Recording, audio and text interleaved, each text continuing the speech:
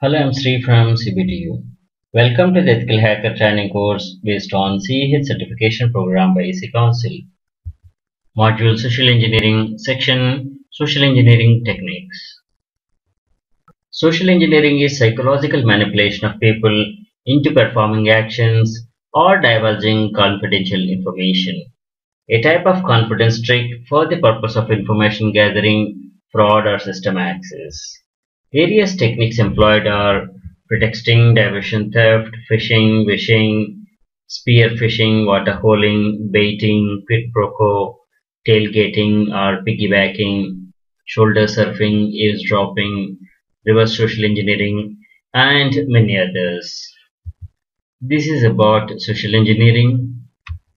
Pretexting is acting drama to achieve objective goals. The act of convincing targeted victim in a manner and trick the victim to disclose sensitive information or perform objective actions. Pretexting methods. Pretexting is fooling someone into disclosing personal information. Pretexting is also impersonating coworkers, police, bank or tax authorities, etc. The pretexter must manage to build confidence either with authority or politeness in victim to derive set goals. Diversion theft is diversion of logistics, courier consignment to another address than it is intended for by influencing, convincing the delivery person. Hacker tracks and gathers information about high value order by someone. When the consignment is about to be shipped and delivered by the vendor, the hacker makes himself available at the destination to collect the consignment on behalf of the victim. He may temporarily lock the premises to divert delivery at some other address. Phishing is computer-based social engineering technique of fraudulently obtaining private information. Generally, phisher sends a spam email that appears to come from a legitimate business, a bank, or a credit card company, requesting verification of information and warning of some dire consequences if it's not provided. They create some emergency to make you to fall into their trap. Fisher hopes someone will fall into their trap and his hope is not false as per surveys. Phone phishing uses a rogue interactive voice response system to create a legitimate sounding copy of a bank or other institution's IVR system. The victim is prompted, typically via phishing email, to call into the bank via a toll-free number provided in order to verify the information.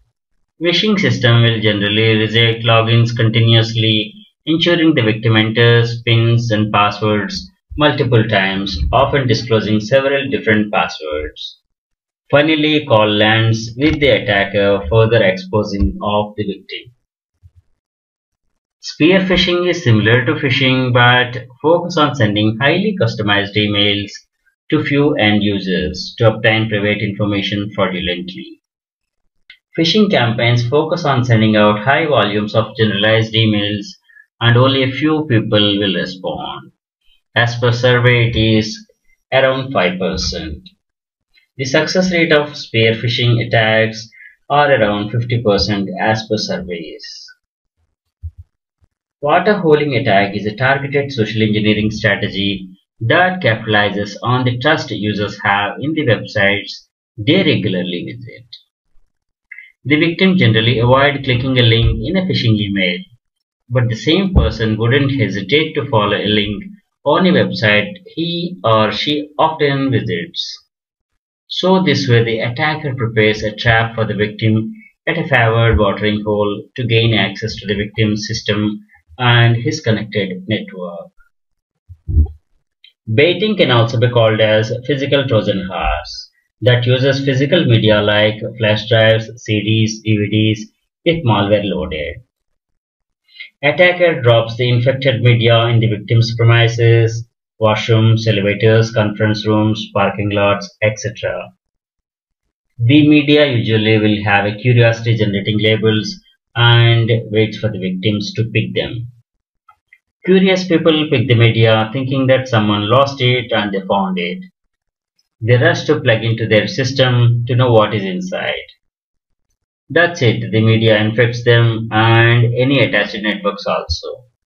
Hackers may give enticing labels on the media, such as employee salaries, confidential or secret deal, etc. So the biting is a Trojan horse waiting to be exploded to victimize the target. Quid pro quo. This is something for something, a favor for a favor, or exchange of goods. An attacker uses cold calling technique, calls random numbers at a target company or residences claiming to be calling back from XYZ technical support. Someone somewhere in need of such service will respond immediately to get his problem solved and serviced. The attacker main motive is not to help, but they will help solve the problem and in the process have the user type the commands that give attacker access or launch malware. All the organizations worry about tailgating and piggybacking.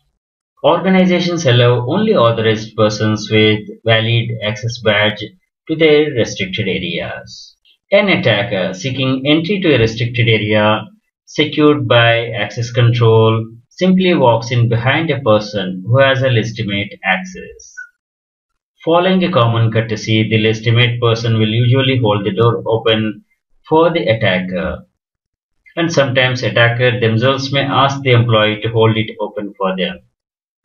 The legitimate person is an employee of that organization, gone through the training, security policies, awareness programs, but he fails to ask for the identification for any of these silly reasons.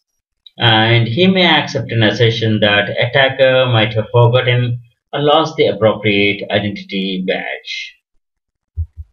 Hacker poses as genuine tech support and divert request calls to him to answer resolve issues, thereby capturing sensitive information.